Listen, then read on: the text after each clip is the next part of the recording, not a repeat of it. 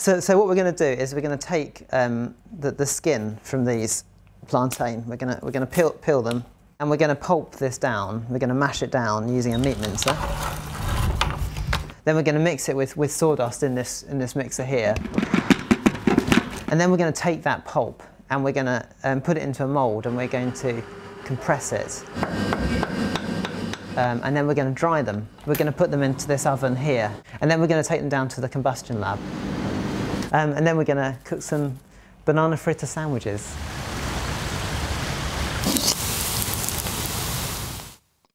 In Rwanda, they have large quantities of banana waste, like 60 or 70% of their income is from bananas.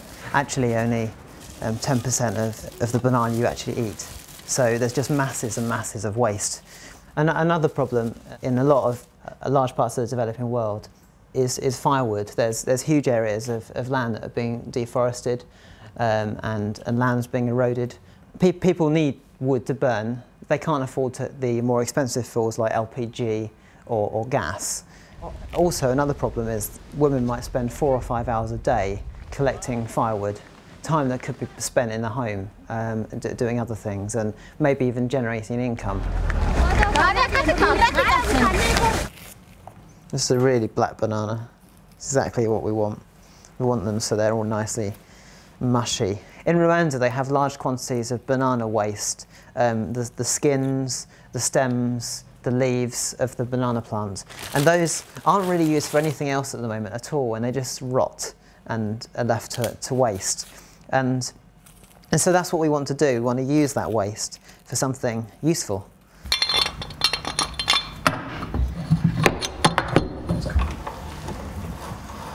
I really like science and technology and engineering that really engages with people, which really has a direct benefit to people. And I really love this project because it's doing some research for people who wouldn't actually be able to afford this research normally. But people have caught on to it. People just keep bringing me bags of bananas. Like, I went to a cafe, a Globe Cafe thing that runs in Nottingham on Monday, and people just turned up with a Sainsbury's bag of bananas for me. And the word's spreading that we're after bananas, so we're definitely not in shortage. So we've got a nice amount of pulp here, and we're going to now mix this with a bit of sawdust in the mixer. So we'll take this through to the other room. So finish this mixture. So what you would normally do is, in Rwanda, is, say for example, or in Africa, is you put in the stems of the plant, you dry them out, and you could put those in. But we haven't got any here, so we're just going to use the sawdust. So we're just going to put a small amount in there. We're not.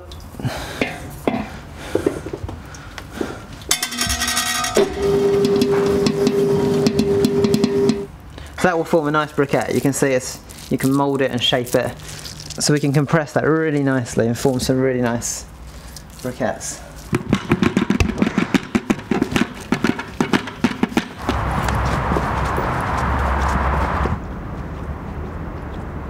The reason we're using an Instron machine to compress the pulp is so that we can do it in a very controlled way.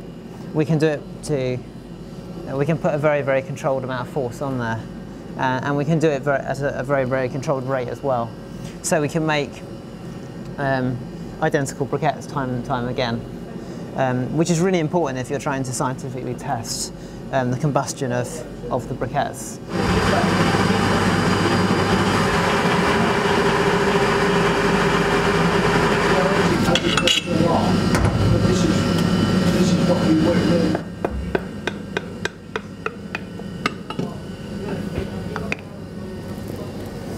Here we have a banana skin and sawdust briquette. So we made our briquettes, and we're just going to put them into the oven to dry. So the oven's just at 105 degrees, so it's not going to start cooking them too much. So this is a rather deformed banana briquette that we made. These ones will actually be a lot better because we've mixed it with sawdust. This was just pure skins, and it just kind of shrinks and goes. So this is our banana briquette which we made earlier. As it's burning here, the mass is decreasing, gases have been given off, and we're logging that here. This is a thermocouple. We're measuring the temperature of the flame in here. And as it's burning, the gases are being given off, picked up by this hood here, and they're being measured by this meter here. It's burning really well, yeah, it's burning really well. So enough of the science and engineering. What we're going to do now is show that these briquettes can actually cook something. And what better thing to do than cook up some of those bananas that we peeled this morning. So this is our banana briquette that we made earlier. In goes the banana briquette. So we've got banana fritters. So fried banana sandwiches. We're going to stick them between 2 slices of bread. In fact, it's what they do in Ghana. They do a meal called red, where they fry this type of banana and they have it with this spicy kind of bean, and it's gorgeous. They kind of treat this stuff like a vegetable over there. You hear that sizzling there away. See, it was hot in a few minutes. So within a few minutes we put our briquettes in the fire and we're cooking banana fritters. How amazing is that?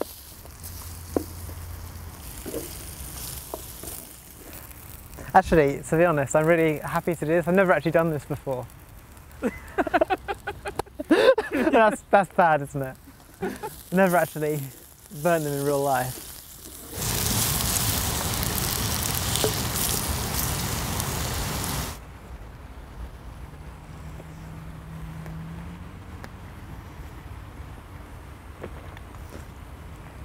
Just what we need.